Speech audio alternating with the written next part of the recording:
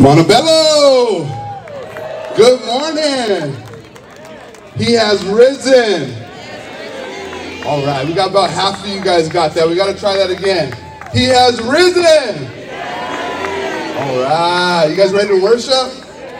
Amen, amen. Real quick, we just want to welcome anybody joining us for the first time. If you could raise your hand, I want to give you a warm Montebello welcome. Awesome, welcome to the Ark. Awesome, welcome, welcome, welcome. Hey, listen, there's some free hot chocolate over there with the coffee as well. Make sure you guys get some after service. They got tamales, the cafe is open. Go get some fellowship afterwards and enjoy the service. Let's open up in a word of prayer. Father, we thank you so much for this morning, Lord.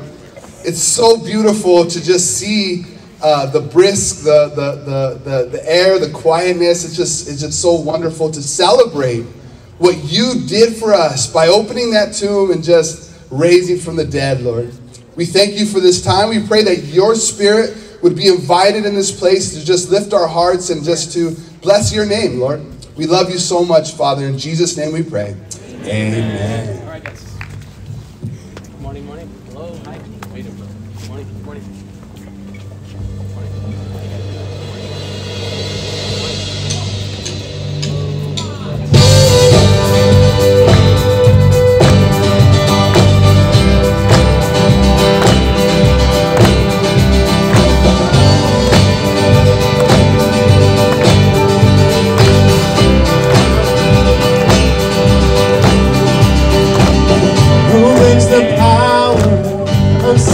Darkness, whose love is mighty and so much stronger, the King of glory, the King above all kings,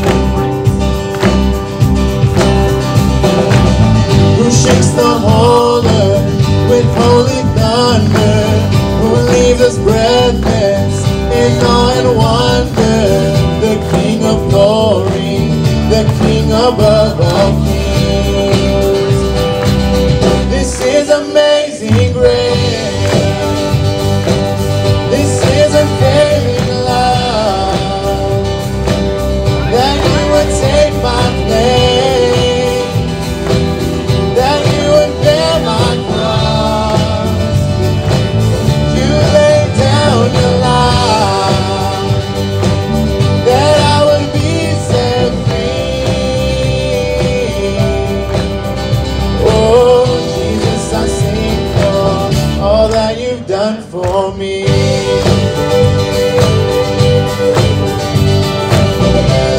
Say, who brings our chaos back into order? Who brings our chaos back into order? Who makes the orphan a son and daughter? The King of glory, the King of glory, who rules the nations with truth and justice, shines like the sun in all of his brilliance, the King of glory, the King above all kings. This is amazing grace. This is unfailing love, that you would take my place, that you would bear my cross. You lay down your life, that I would be set free. Oh, Jesus, I sing for all that you've done for me.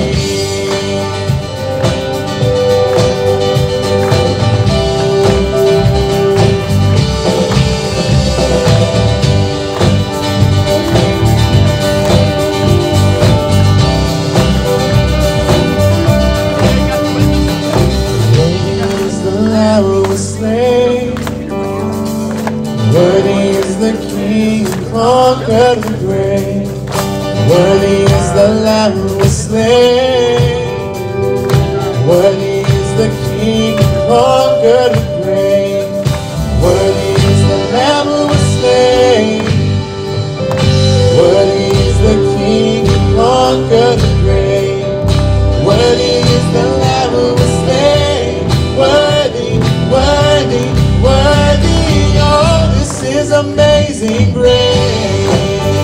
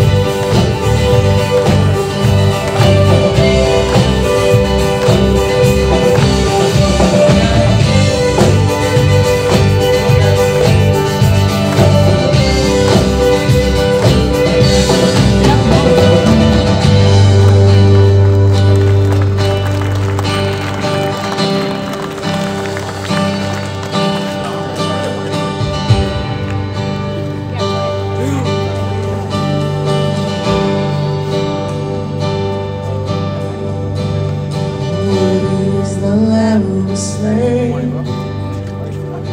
Worthy is the King who conquered the grave. Worthy is the Lamb who was slain. Worthy is the King who conquered the grave. Worthy is the Lamb who was slain. Worthy is the King who conquered the grave. Worthy is the Lamb who was slain. Worthy is the King who conquered the grave.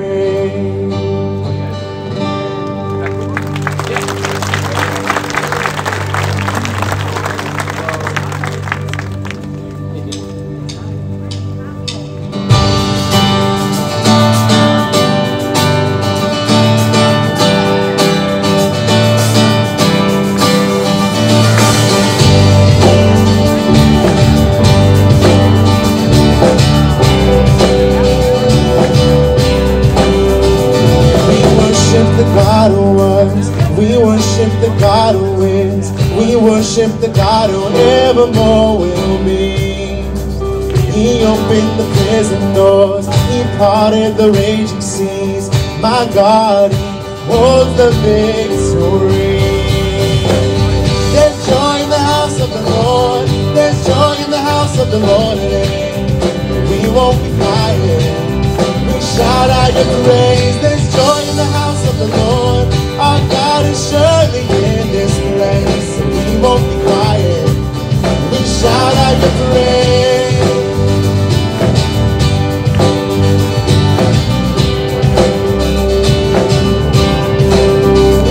We sing to the God who heals. We sing to the God who saves. We sing to the God who always makes a way. Cause He hung upon that cross, then He rose up from that grave. My God, still rolling stones away. There's joy in the house of the Lord. There's joy in the house of the Lord today. We won't be quiet. We shout out your praise. There's joy in the house of the Lord. Our God is surely in this place. So we won't be quiet. We shout out your praise.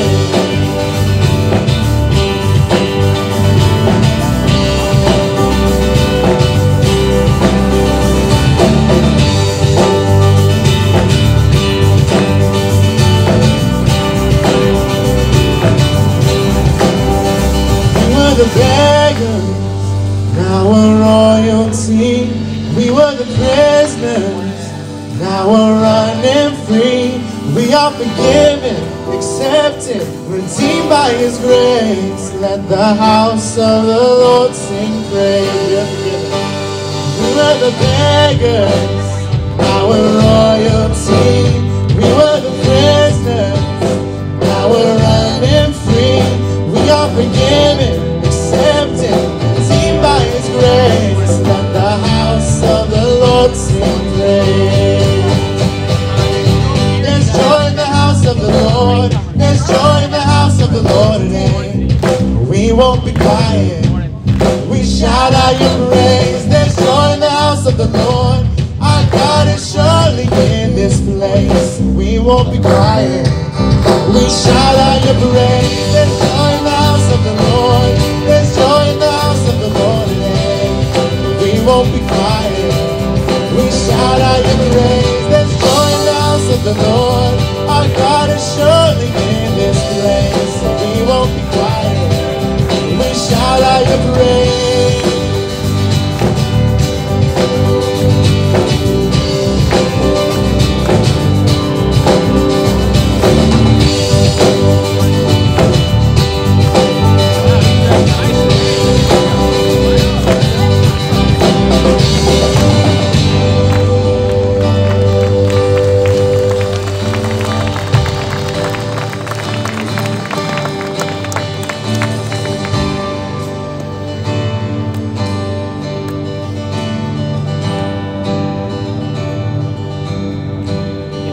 We were the beggars, now we're royalty.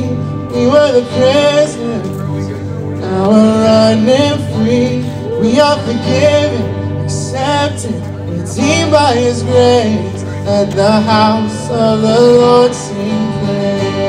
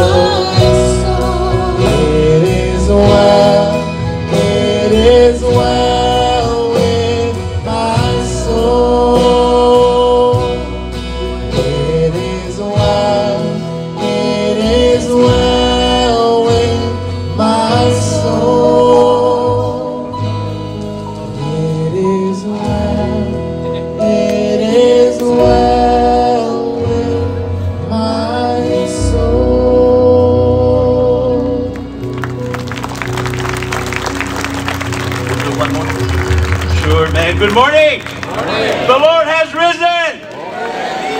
Oh, you gotta learn. This is something you have to learn, okay? In the old days, like the 1700s, when the British came to this country, Christmas was very important for them. And they brought that tradition. On Easter Sunday, they will say, the Lord has risen, and the response will be louder. They will respond by saying, the Lord has risen indeed. Are you ready? Ready? Let me take a deep breath. I was running. The Lord has risen. Indeed. The Lord has risen. The Lord has risen. Amen. Why don't you clap? Just thank God you're alive. You're alive. Take a deep breath right now. Take a deep breath. 1, 2, 3. Thank you, Lord, for the breath in our lungs. We thank you for allowing us to gather here. This is not 2020. This is not 2021, Lord. This is a new day, a new year. Remind us of who you are this morning. Revitalize us. Wake us up. Remind us, Father, of your grace, of your goodness, of your intervention, your salvation, this plot that you have created for us. Be with us, Lord. Be with the person next to us. May you bless their private world as we pray for our own family, our own children, our own marriages. We pray for our neighborhoods. We pray for our jobs. We pray, Father, for our country. We pray for the president, Lord. We pray extremely a lot for the president. And ask that wisdom will come upon him, or at least surround him with a bunch of people with divine wisdom. We pray for the peace around the world, and the peace of Jerusalem, and the peace of Israel. We ask you now to bind us together as a family, as a community, as we're gathered here together, Lord. In Jesus' name we pray. Amen. Amen. Turn around and say hi to somebody. And we're going to sing this one more little short song just to prepare us. Some of you were asleep. I was watching you. So let's just worship. Good to see you, man. Oh Lord my God, when I in awesome wonder consider all the worlds thy hands have made, I see the stars, I hear the rolling thunder, thy power throughout the universe display. Then sings my soul, my Savior God, to thee. How great thou art, how great thou art. Then sings my soul, my Savior God, to thee. How great thou art, how great thou art. And when I think that God his Son not sparing sent him to die, I scarce can take it in, that on the cross, my burden gladly bearing, he bled and died to take away my sin. And then sings my soul, my Savior God, to thee. How great thou art, how great thou art. And then sings my soul, my Savior God, to thee. How great thou art, how great thou art. When Christ shall come with shout of acclamation and take me home, what joy shall fill my heart. Then I shall bow in humble adoration and then proclaim, my God, how great thou art. Then sings my soul, my Savior God, to thee. How great thou art, how great thou art. Then sings my soul, How great thou art, how great thou art, how great thou art, how great thou art, how great thou art, how great thou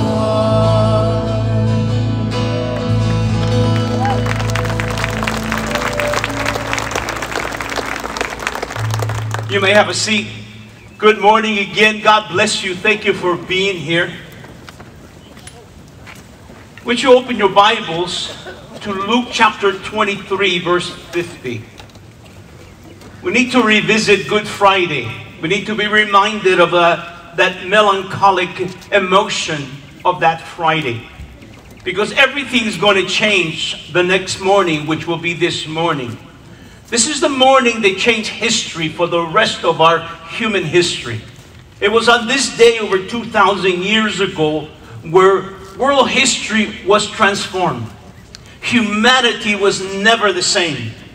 Here we are, like millions around the world, we are commemorating and celebrating this powerful day. I want you to know, if you didn't know, that without the resurrection, we would have a miserable religion. A religion that has no value, no purpose, no hope. If there is no resurrection, Paul the Apostle said it so clearly in 1 Corinthians 15. If there is no resurrection, basically he says, our religion sucks. Forgive me for being so rude. But there are many people with a religion that has no meaning whatsoever. But here we have the facts. Here, lest we be remiss, I want to read the gospel. The gospel of the resurrection, the good news, is recorded in all four gospels. But I also want to share with you my subject. The subject I entitled God's Orchestrated Plot. Now, plot sounds like a very mysterious conspiracy scheme, so I like to call it God's Orchestrated Plan.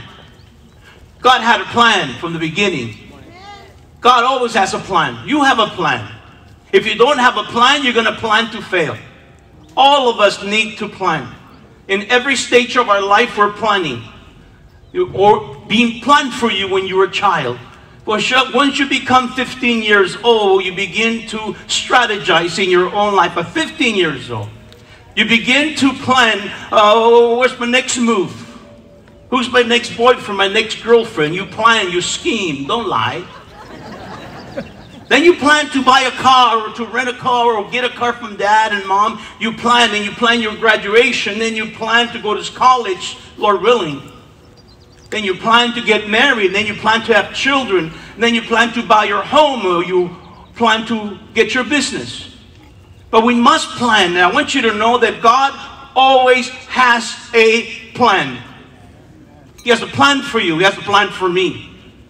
The day of the resurrection was not serendipity. It wasn't a coincidence. This was all designed, orchestrated, if I may, by the Master himself. But lest I be remiss, first of all, I want to thank all the staff for everything they did with the whole week. The staff has been very busy. And I thank God for the pastors and all the assistants, all the technical staff, everyone behind the scenes. People you do not see, but they make it happen for us. The people that made the coffee, the chocolate, the people that are behind the scenes, I thank God for them. But a plot. Lest we forget, go with me to, I did share with you, right? Luke 23. We visit Friday. It says in verse 50 of Luke 23. Now behold, there was a man named Joseph. He was a council member, a good and just man. And he had not consented to their decision indeed. He was from Arimathea, a city of the Jews, who himself was also waiting for the kingdom of God. This man went to Pilate and asked for the body of Jesus. Then he took it down, wrapped it in linen, and laid it in a tomb that it was hewn out of the rock where no one has ever lain before. That day was the preparation, and the Sabbath drew near. And the women who had come with Jesus from Galilee followed after, and they observed the tomb, how his body was laid. Then they returned home and prepared spices and fragrant oils, and they rested on the Sabbath according to the commandment, and thus finish the day of the crucifixion as the body of Jesus is extracted from that tree. A horrible situation. And we are told that Nicodemus, the man that is featured in John chapter 3, the priest who asked Jesus how he may get into heaven, and Jesus told Nicodemus, you must be born again. He who wants to enter into the kingdom of God, he who wants to see the kingdom of God must be born again. And Nicodemus said, how can an old man go back into my mother's womb? And Jesus said, I'm talking to a religious man. I'm trying to tell you simple stuff, but I can't tell you spiritual truth because you can't handle spiritual truth. Nicodemus, we don't hear of him again. But at the end, he's a hero. He commits himself with Joseph to bear their secrecy, their secret agents for Jesus. They are secret Christians. And finally, they came out of that closet on that Friday, only to remove the body of Christ. They had the authority, permission. And the ladies, we are told, the ladies of Galilee, those that were following Jesus, they never left. They were shadowing this couple as they took the body, and they looked and they shadowed them and they followed them. And they realized, okay, the body is there. They went home and prepared what it was customary in the Jewish funeral to give him a proper washing, appropriate sanctified washing. And thus, Friday ends. We are told in verse 1 of chapter 24, now on the first day of the week, that will be Sunday, very early in the morning, they, the women, and certain other women with them, came to the tomb bringing the spices which they had prepared. But they found the stone rolled away from the tomb. Then they went in and did not find the body of the Lord Jesus. And it happened as they were greatly perplexed. The word perplexed, they had their minds blown. And it happened as they were greatly minds blown about this, that behold, two men stood by them in shining garments. Then as they were afraid and they bowed their faces to the earth, they said to them, why do you seek the living among the dead? He is not here, but he is risen. Remember how he spoke to you when he was still in Galilee? When he said to you, the Son of Man must be delivered into the hands of sinful men and be crucified, and the third day rise again. And they remember his words. Then they returned from the tomb, and they told all these things to the 11 and to all the rest.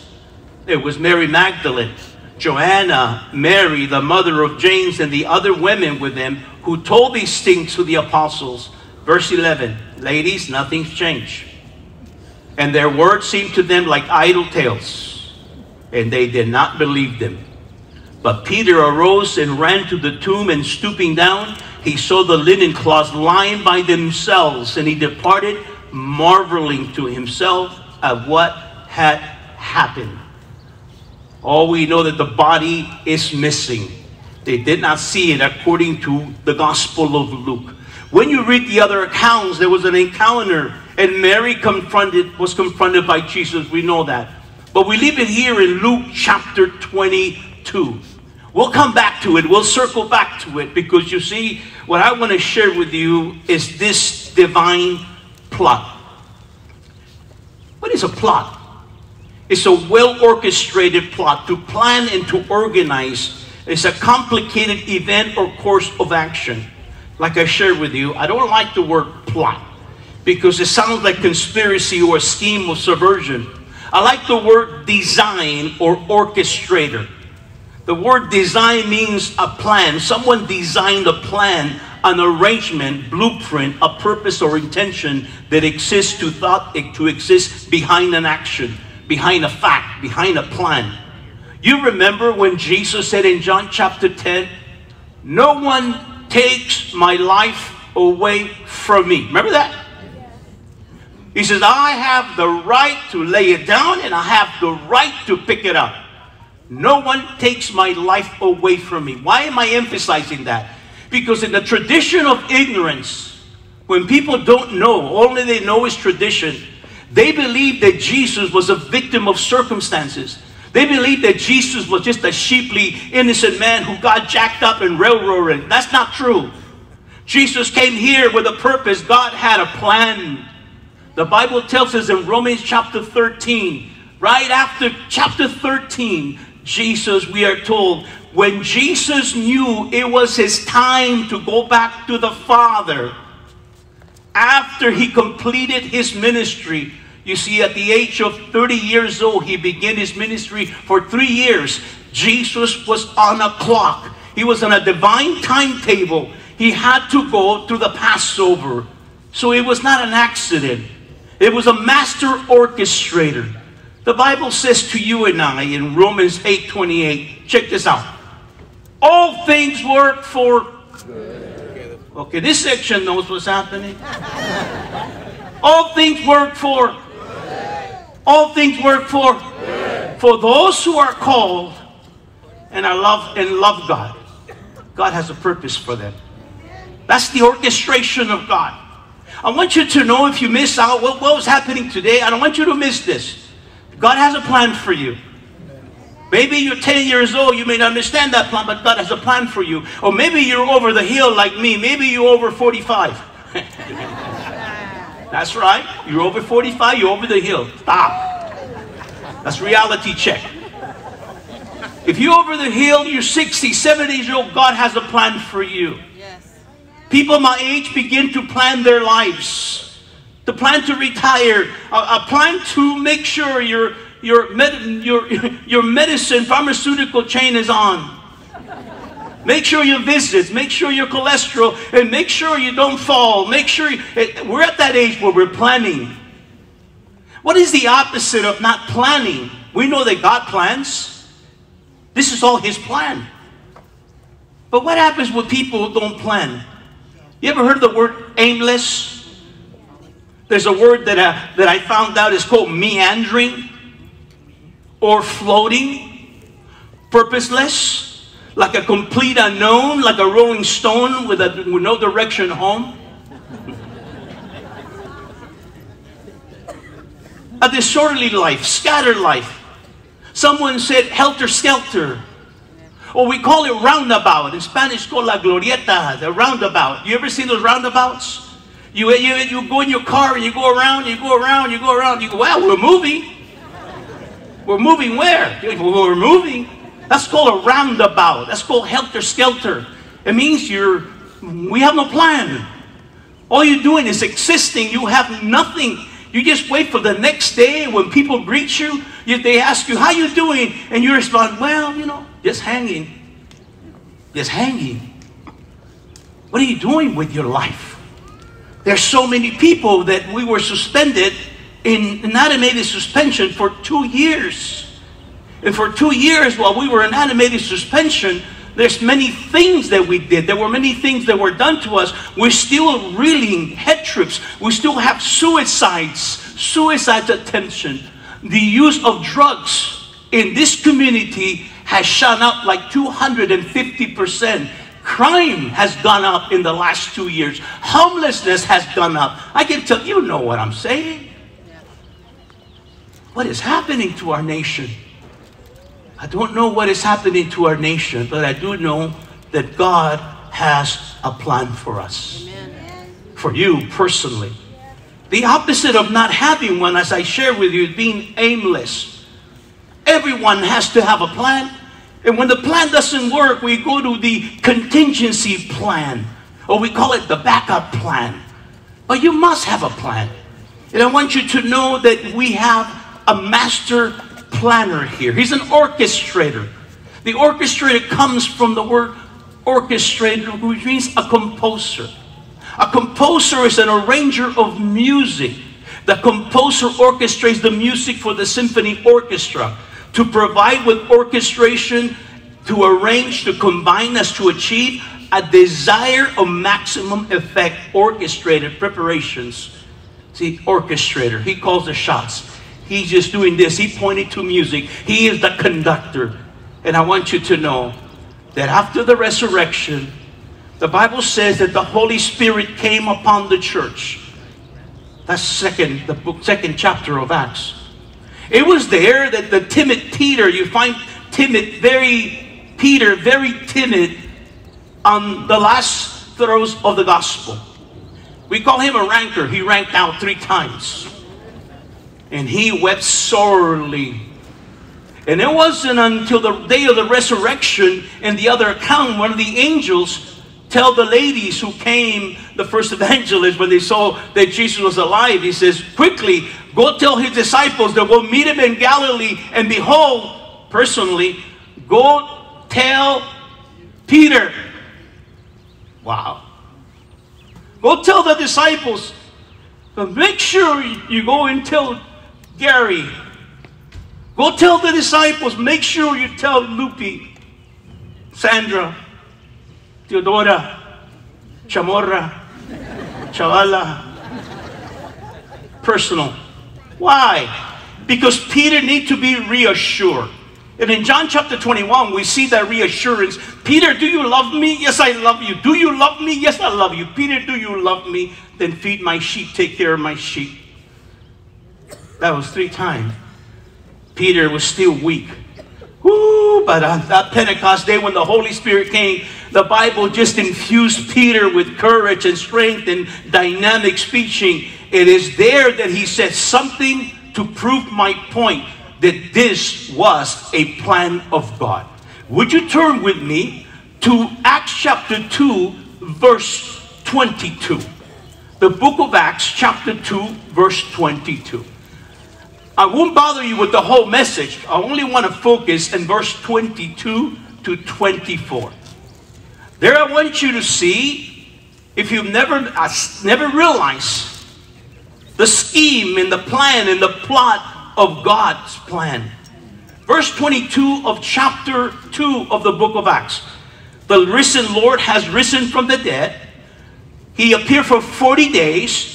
After 40 days, according to Luke 24 and Acts chapter 1, the Lord Jesus met him in the Mount of Olives, and there he ascended into heaven. He's gone. He says, wait in Jerusalem. Wait for the power from on high, the promise of my Father. 10 days later on, they were there in the day of Pentecost, an agriculture feast for the Jews. And there a mighty rushing wind came in the upper room. And 120 Christians, including the mother of Jesus, Mary, there in chapter 2, verse 14. You find her for the last time. She was there among the recipients of the grace of God. And the Holy Spirit came. And Peter now, he's bold. Peter now is emboldened. Peter is now Peter. And Peter begins to give the message. So powerful. Notice what he says in verse 22. Keep an eye on what he says. Watch this. Men of Israel. May I use that voice? Let me be loud, okay? Because he wasn't talking like this. Men of Israel. Hear these words tonight. Like that. He was speaking to thousands of people. He had no PA system. Meaning he had to be loud. It's in the temple. Forgive me if I'm too loud, but you must hear this very loud. Amen. Men of Israel, hear these words. Jesus of Nazareth, a man attested by God to you by miracles and wonders and signs which God did through him in your midst, as you yourselves also know. Him being delivered, that's the crucifixion, being delivered by the determined purpose and foreknowledge of God. You have taken him by lawless hands, have crucified and put him to death, whom God raised up. That's the resurrection. Having loosed the pains of death. Why, Peter? Because it was not possible that he should be held by death. Amen. That's an amen. What's happening with this section, man? You got some chocolate, man. I don't know. Well, maybe it was in front of you, man. That's just, come on, man. Wow. Did you catch that? Verse 23 says, he was delivered by the determined purpose and foreknowledge of God. This is intentional. This proves that Jesus was delivered by the deliberate purpose of God, that it was according to celestial decree. It was a plan. You see, Isaiah 53 verse 4 says this, it pleased the Lord to bruise him. He has put him to grief. Surely he has borne our griefs and carried our sorrows, yet we esteem him stricken, smitten by God, and afflicted by God. He was wounded for our transgressions. He was bruised for our iniquities. The chastisement for our peace was upon him, and by his stripes we are all healed. All we like sheep have gone astray. We have turned everyone to his own way, and the Lord has laid on him the iniquity of us all.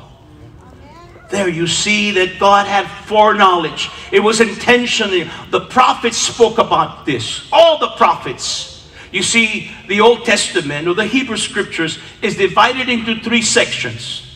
We have 17 books. They're called historical. From the book of Genesis all the way to the book of Esther. That's the historical part. Then we have the next section. It's called poetical. We're talking about Job. We're talking about Psalms and Proverbs, Ecclesiastes, and the Songs of Solomon. That's 5.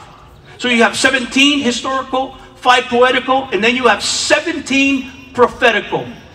17 books prophetical. All those 17 books prophetical, they all point one way. They all end like this. One day, prophet number 1, prophet number 2, prophet number 3. One day. And then the last prophet of the Old Testament, but mentioned in the New Testament, his name is John the Baptist. Unlike the other prophets, he was about to say one day when he said, whoa, not one day, today, there he is. The Lamb of God that takes away the sins of the world. He got to proclaim him. He is the one. You see, Moses gave a hint to Nicodemus. He said to Nicodemus there in John chapter 3:14, and as Moses lifted up the serpent in the wilderness, even so must the Son of Man be lifted up, that whoever believes in him should not perish but have an eternal life. Now, if you are a non-Jewish person, if you are a non-religious person, even though you watch the 10 Commandments with Charlton Heston, you still won't get this. A Jew will understand this. Because a Jew, a religious Jew, understood Moses, and they revere Moses as a very high ideal man of God. And when Jesus said to Nicodemus, a religious man, he should have connected the dots. What dots? Well, when you read Numbers chapter 21, there's an episode that happened that God's punishment came upon the children of Israel in the wilderness for their disobedience. And we are told that serpents begin to bite people, and there were deadly serpents, lethal. One, they bite you, you will die within a matter of minutes. And they were being bitten, they were dying. And Moses, a type of Jesus, a mediator, he says, my God, please, okay, we got it. A type of mediator. And God told him, get a bronze serpent, put it on a pole, which is a symbol of the medical profession now. You've seen it. He took a bronze pole. God told Moses, just lift it up, put it up, and tell the people, the ones that are dying, all they have to do is, thank you. All they have to do is look up. Not a ritual, not a prayer, not a ceremony. You're dying, all you have to do, look up. And you will be healed instantly. What was Jesus saying? It's just as Moses lifted up the serpent, so will the Son of Man be lifted up upon the cross. That whoever looks upon him. See, I got to remind you, if you're familiar with church services, we say, would you like to receive Jesus? And we say, yes. And then we lead someone in a sinner's prayer, right? Father, forgive me. That kind of a prayer. But nowhere is that prayer found. It was made up in the 1700s. But we saw last Friday, we read in the Gospel of Luke, that one of the robbers, one of the 187 PCs who was next to Jesus, he said to Jesus, Lord, remember me in your kingdom. Not, I'm sorry, I repent. I confess, please forgive me. Nothing. He just said, Lord, remember me. Paul the Apostle puts it much more simpler. He who calls upon the name of the Lord shall be saved. If you believe in your heart and confess with your mouth that Jesus rose from the dead, you shall be saved. If you believe, that's all it is. See, right now, if you're not a believer, just between you and the Lord right now, just between you and the Lord. And you're going to experience God immediately if you're sincere with your heart. Amen. Immediately. If you're not a Christian right now, I'm not going to ask you to come forward. I'm not going to ask you to shake a leg. I'm not asking you to come up here. Nothing like that. Just where you're at without closing your eyes. You're not a Christian, but you want to accept Jesus Christ. All you got to do is say, Lord Jesus, come into my heart. That's it. On what basis? On the basis of His grace, of His love, His power. Oh, I have to cut my hair, I have to brush my teeth. No, you don't. I have to come to church every single day. No, you don't. Right where you're at, you can speak to God and say, God, forgive me. Cleanse me. I accept you as my Lord and Savior. Fill me with your Holy Spirit now. In Jesus' name, my world's a mess. My life is a mess. Jesus, if you're real, come into my heart. If you said that prayer right now, according to God's word, you are saved. Amen. And welcome to the family. Welcome to the family. Let me take you real quick, like to how the orchestration begins. Let me take you to the birth of Jesus, the Messiah. First of all, the virgin birth recorded in Matthew chapter 22. The Bible says, so all this was done that it might be fulfilled, which was spoken by the Lord through the prophet, saying, behold, the virgin shall be with child and bear a son, and they shall call his name Emmanuel, which is translated God with us. All that was done to fulfill Scripture. That's the book of Isaiah. Matthew chapter 2:15, when Jesus and Joseph and his mother became refugees and they had to leave to Egypt, the Bible says, and was there until the death of Herod, that it might be fulfilled, which was spoken by the Lord to the prophet, saying, out of Egypt I call my son. Herod, in the slaughter of the innocent, there in Matthew 2:17, the Bible says, then was fulfilled what was spoken by Jeremiah the prophet, saying, a voice was heard in Ramah, lamentation, weeping, and great mourning, Rachel weeping for her children, refusing to be comforted because they are no more. There you see the birth of Christ, orchestration. There you see the birth of Christ. There's a plan of God. And then when Jesus gets older, we are told in Matthew 2:23, we call him Jesus of Nazareth. Why? The Bible says that he came and dwelt in a city called Nazareth, that it might be fulfilled, which was called Jesus of Nazareth. Then we come to his baptism in Matthew 3:15. Jesus wanted to get baptized, and John says, I can't baptize you. John knew why. Because John was baptizing people with sin. And Jesus had none. He's a master. He's a Lord. He's a Messiah. But Jesus said, John, let us fulfill Scripture and baptize me. And then we see in Matthew 4:13, and leaving Nazareth, he came and dwelt in Capernaum, which is by the sea, in the region of Zebulun and Naphtali. Why? That it might be fulfilled, which was spoken by Isaiah the prophet, saying, the land of Zebulun and the land of Naphtali, by way of the sea beyond the Jordan, Galilee of the Gentiles, the people who sat in darkness have seen a great light, and upon those who sat in the region and shadow of death, light has dawned. And then you have now his ministry inauguration. Luke 3:23, we are told that Jesus began his ministry at the age of 30 years old. One of the first things he did, he went back to Galilee. He went into a synagogue according to Luke chapter 4, verse 14. And I'll give you the scripture that he was reading, Isaiah chapter 61. So Jesus went to his boyhood synagogue, or his church of his youth. And he went. Everybody recognized who he was. And he did the unthinkable. He's not a rabbi. He's just a carpenter's son. And he walks into the synagogue. And he goes to the place where it's restricted only for functionaries of the temple. And he went behind. And he took one of the scrolls. And he began to read it. And he said this. Jesus returned in the power of the Spirit to Galilee. And the news of Jesus went out through all the surrounding region. And he taught in their synagogues, being glorified by everyone. So he came to Nazareth, where he had been brought up. And as his custom was, he went into the synagogue on the Sabbath. He stood up to read. And he was handed the book of the prophet Isaiah.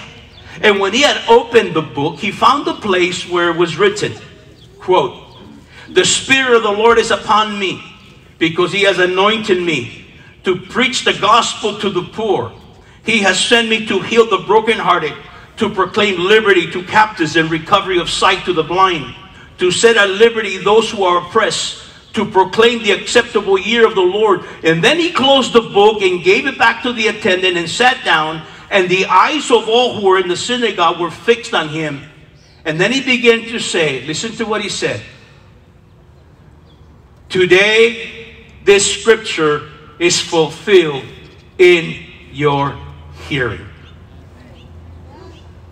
That's mind-blowing, man. You see, the Jewish people in the temple, they will read that one day the Messiah will come, one day the Messiah come. Even on Passover, that's what they will do. Our Jewish friends today in the Passover, they will have readings that one day their Messiah will come. They're still saying, one day the Messiah come. And here comes Jesus at 30 years old. He opens the scroll of Isaiah, that's Isaiah 61, and what he reads is the inauguration of his ministry. And then he tells the people, today this scripture was fulfilled in your hearing. Amen? Amen. Wow. And then the ministry of Jesus. We know the ministry of Jesus was preaching, teaching, and healing. There were more, but that's the main fork. That's the trifork of his ministry. Preaching, teaching, and healing. Preaching means hear ye, hear ye, hear you. You don't know, you not know. Teaching is explaining. Preaching is proclaiming. Teaching is explaining. And then the healings will come. Jesus would heal left and right. John says at the end of the gospel, there's not enough room to record all the deeds. Peter told us there in chapter 2, a good man who went about doing good. He was a good man, but he was more than a good man. We are told about his ministry there in Matthew 8:14. It says, when Jesus had come into Peter's house, he saw his wife's mother lying sick with a fever. So he touched her, and the fever left her. And she arose and served them. When evening had come, they brought to him many who were demon-possessed, and he cast out the spirits with a word and healed all that were sick. Why? That it might be fulfilled which was spoken by Isaiah the prophet, saying, he himself took our infirmities and bore our sickness. Again, fulfillment. God has a plan. And then Israel's rejection. In the book of Exodus, forgive me, in the book of Genesis, we have some malicious brothers selling the little brother Joseph to foreigners. That's the first time that the children of Jacob sold their nation to foreigners. This time Israel gives away its nation for a second time. They sell and they reject Jesus Christ.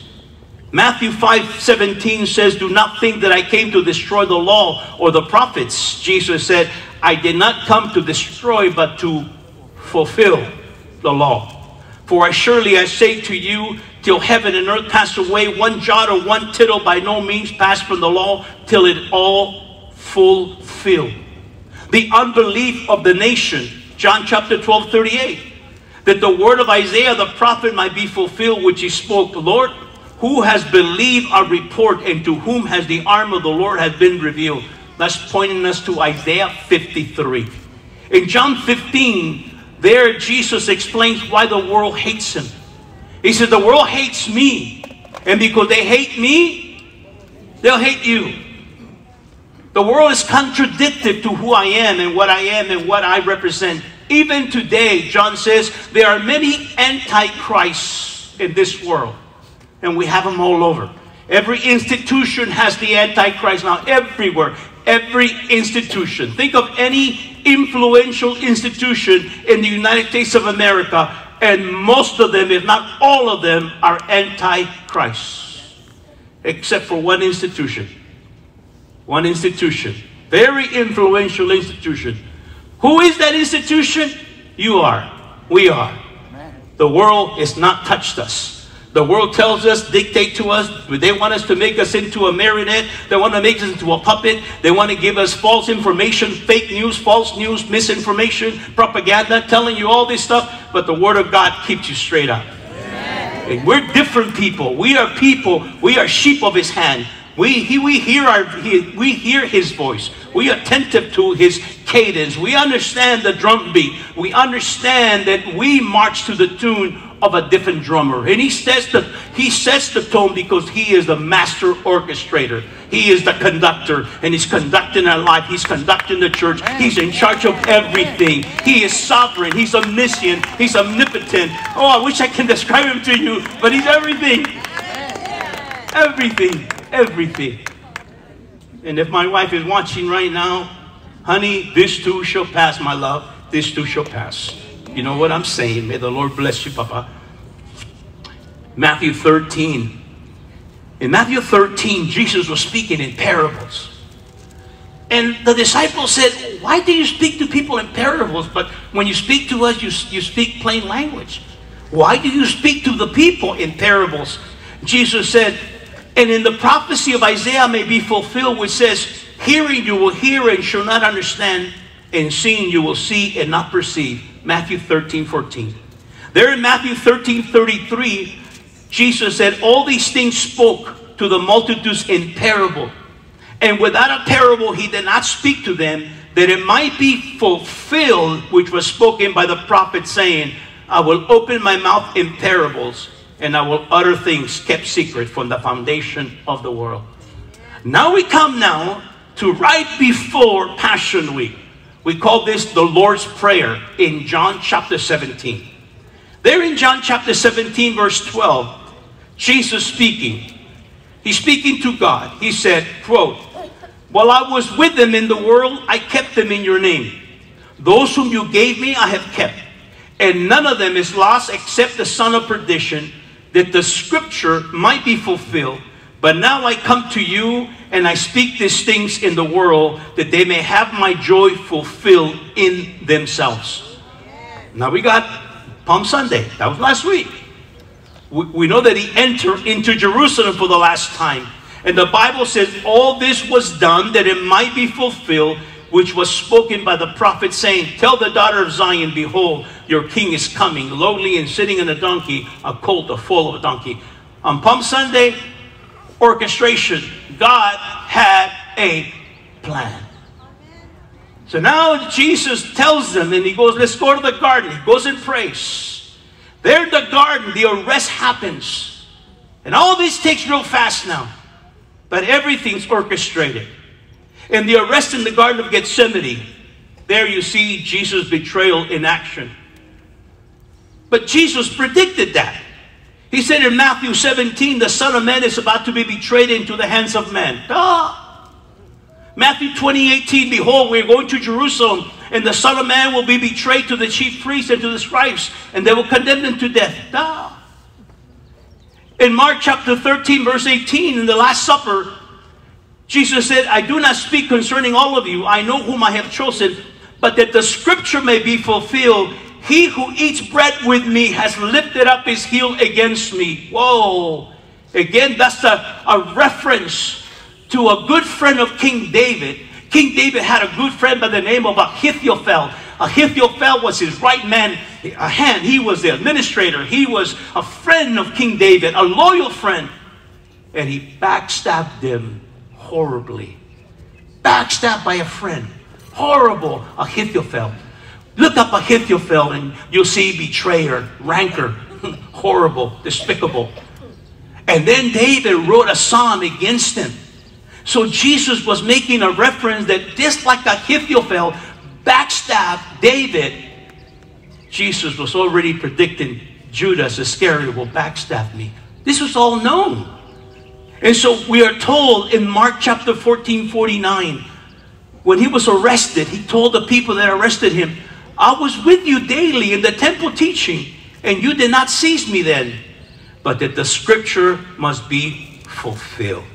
In John 18, verse 9, it says, if you seek me, let this go their way, that the same might be fulfilled which he spoke of those whom you gave me, I have lost none. God had a plan. Judas' regret, inconsolable grief, and worldly sorrow produced him to go crazy. In Matthew 27 verse 9 says, then was fulfilled what was spoken by Jeremiah the prophet, saying, and they took the 30 pieces of silver, the value of him who was priced, whom they of the children of Israel priced. You see the word fulfillment? This was fulfilled according to the scriptures. This was fulfilled. God orchestrated the whole plan. And now we come to the crucifixion. The crucifixion was part of God's plan. John 18:32. That the saying of Jesus might be fulfilled, which he spoke, signifying by what death he would die. They crucified him and divided his garments, casting lots, that it might be fulfilled what was spoken by the prophet there in Psalm 22. They divided my garments among them, and for my clothing they cast lots. Mark 15:28, at the crucifixion. So the scripture was fulfilled which says he was numbered with the transgressors. Isaiah 53 verse 12. John 19:28, after this, Jesus, knowing that all things were accomplished, that the scripture might be fulfilled, said, I thirst. The presence of mind. Jesus hanging on the cross, looking at everything around. He was on a divine timetable, knowing that everything was fulfilled. One of the 7 utterings for the cross, he said, I thirst. Everything was fulfilled. In John chapter 19 verse 36, the legs were to be broken of the victims because it was a holy day. And the Bible says, for these things were done that the scripture should be fulfilled. Not one of his bones shall be broken. Lastly, in John 19:23, then the soldiers, when they crucified Jesus, they took his garments and made 4 parts to each soldier, a part and also a tunic. Now the tunic was without seam, woven from one top in one piece. They said therefore among themselves, let us not tear it, but let us cast lots, who shall be. And they said this so that the scripture might be fulfilled, which says, they divided my garments among them, and for my clothing they cast lots. Therefore, the soldiers did these things. The resurrection. I call this the why narrative. We'll close with this. Go with me to Luke chapter 24. And we close. Luke chapter 24. Would you believe 23:50? Well, no, they picked them up already. Chapter 24, we ended in verse 12, forgive me. Verse 13 of chapter 24 of the book of Luke. Let me set the setting now. This is the day of the resurrection. Jesus already appeared to several people. Appeared to the women, appeared to several people already. The word is out that he's alive. But 2 men, 2 disciples of Jesus have not seen him. They're walking away, they're going back home. They're dejected, they're delusioned, they're depressed, they're bummed out because the last thing they saw was Friday. They don't know about Sunday. And they're walking home, probably kicking the dust, and they're going home. We thought it would be him. And watch how humorous, how comedic this is. This is, if people say God does not have any humor, I take him to the scripture. Because Jesus walks next to these unbelievers. They're believers, but they're unbelieving state. And Jesus walks up to them. They can't recognize him. And Jesus said, hey, what's happening? Oh, man, you know. Why are you bummed out, eh? He said, what? Are you the only stranger? Don't you know what happened in Jerusalem? And Jesus said, what? You don't get it? What? Why would you do that? What? What things happen, eh? It's there. I'm not making you looking at me like I'm making it up. Chapter 24, verse 13. Now behold, two of them were traveling the same day to a village called Emmaus, which was 7 miles from Jerusalem. And they talked together all these things which had happened. So it was while they conversed and reasoned that Jesus himself drew near and went with them. Verse 16. But their eyes were restrained so that they did not know him. And he said to them, what kind of conversation is this that you've been having one another as you walk and are sad? Then one of them, Chewy, answered and said, no, Cleopas, Chewy, sorry. Chewy.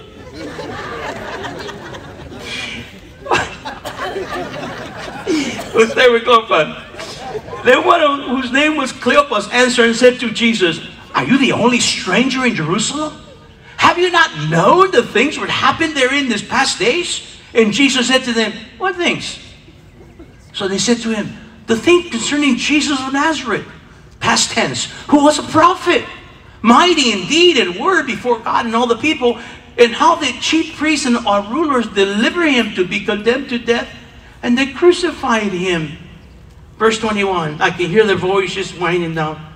But we were hoping that it was he who was going to redeem Israel. Indeed, besides all this, today is the third day since these things happened. Yes, and some certain women, you know women, certain women of our company who arrive at the tomb early, they astonish us. When they did not find his body, they came saying that they had also seen a vision of angels who said he was alive. And certain of those who were with us went to the tomb and sure enough found it just as the woman had said. But him they did not see. Now notice the sternness of the living Jesus on the Sunday morning resurrection. Then Jesus said to these two, O foolish ones, and slow of heart to believe in all that the prophet has spoken. Notice what verse 26, God has a plan. Ought not the Messiah to have suffered these things and to enter into his glory? And beginning at Moses and all the prophets, he expounded to them in all the scriptures the things concerning himself. God had a plan. Verse 28. And they drew near to the village where they were going and indicated that he would have gone further. But they constrained him, saying, abide with us, for it is towards evening, and the day is far spent. So he went in to stay with them. Now it came to pass, as he sat at the table with them, that he took bread, blessed it, and broke it, and gave it to them. Then their eyes were open, and they knew him, and he vanished from their sight. And they said to one another, trip out. Did not our heart burn within us while he talked with us on the road, and while he opened the scripture to us? So they rose up that very hour and returned to Jerusalem, and found the 11 and those who were with him gathered together, saying, the Lord is risen indeed, and he has appeared to Simon. And they told about the things that had happened on the road and how he was known to them in the breaking of bread. In the meantime, as these men were talking, verse 36, now as they said these things, whoo! Jesus himself stood in the midst of them and said to them, Shalom, peace to you. But they were terrified and frightened. They supposed they had been a spirit. And he said to them, here's why I call it the why narrative. Why are you troubled? Why do you doubt arises in your hearts? Behold my hands and my feet, that it is I myself. Handle me and see, for the spirit does not have flesh and bone as you have seen. When he had said this, he showed them his hands and his feet. And while they were still did not believe for the joy and marveling, he said to them, have you any food? Yes, they haven't eaten for 3 days, man. Have you any food? And they gave him fish and chips. So they gave him a piece of a broiled fish and some honeycomb, and he took it and ate in their presence. Then he said to them, these are the words which I spoke to you while I was still with you. Notice the plan of God, that all things must be what? Fulfilled, which were written in what? In the law of Moses, in the prophets, in the Psalms concerning me. That's historical, that's poetical, and that's prophetical. Verse 45, and he opened their understanding that they might comprehend the scriptures. That is my prayer this morning, that God will open your understanding to comprehend the scriptures. And the way to comprehend the scriptures is by being born again. When the Spirit of truth comes upon you, when you receive Jesus Christ, you're able now to be independent. You belong to God. You are sheep of His fold. You hear His voice. You understand the Word of God. You have been born again. You have been enlightened. You've been transferred from darkness to light, from a lie to the truth. And now you're walking in truth. We become children of truth. And there's nothing we can do against the truth. For truth is truth and God is truth. And He is the way, the truth, and the life. And you don't want to live on the truth. And then you're going to continue to meander without a plan. But God has a plan. And then He says this, verse 47, 48. Would you believe? 46. Then He said to them that it is written and that it was necessary for the Messiah to suffer and to rise from the dead the third day. And that repentance and remission or forgiveness of sins should be preached in His name to all nations, beginning at Jerusalem and Montebello, and you are witnesses of these things.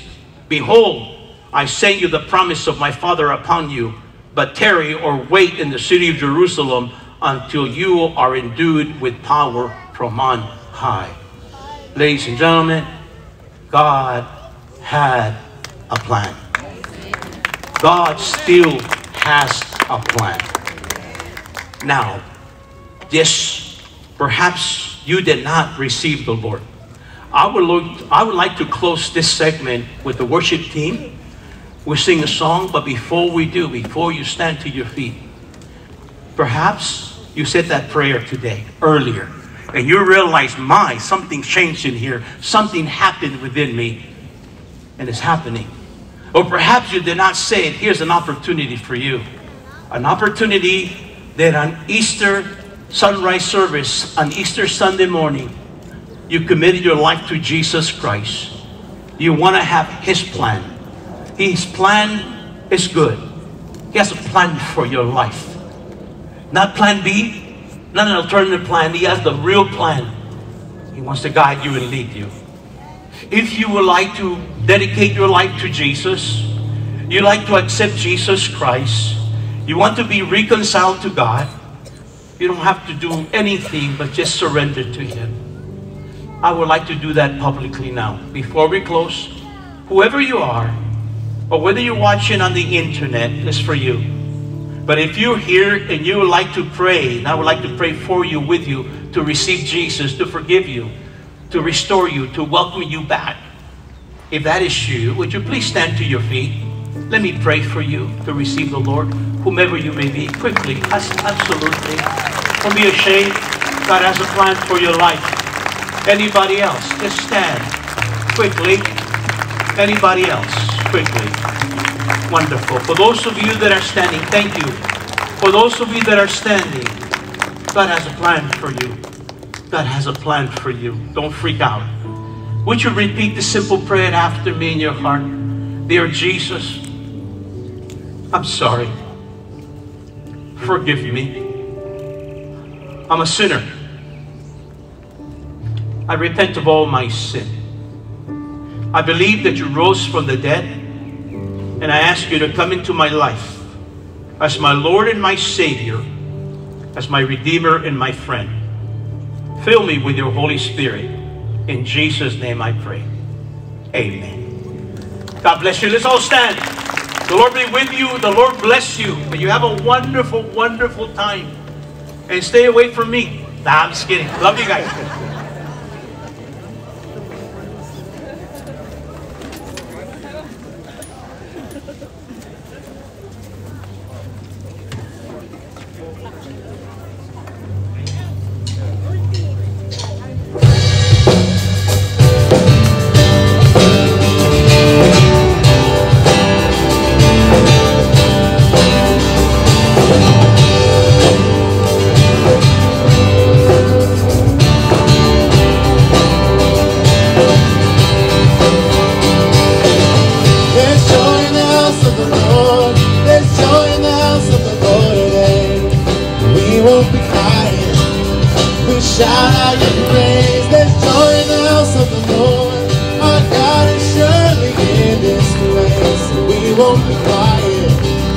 Shout out your praise.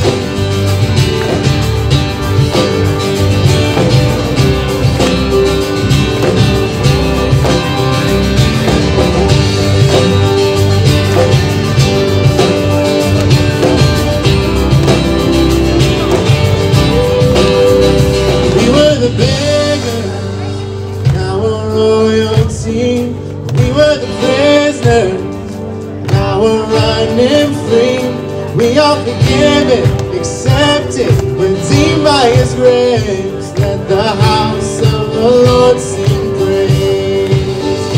We were the beggars, now we're royalty. We were the prisoners, now we're running free. We are forgiven, accepted, redeemed by His grace.